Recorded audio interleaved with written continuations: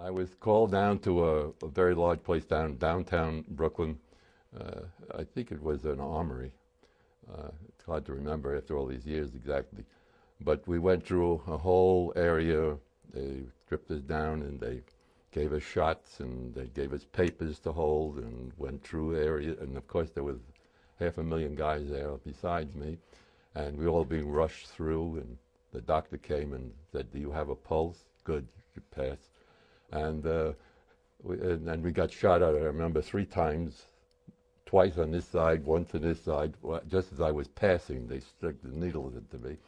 And then at the end of the line, when you came into a large room, there were a couple of people standing around, and there was a guy there standing as we came through the door, and he said, "Army, Navy, Marines, Army, Navy, Marines."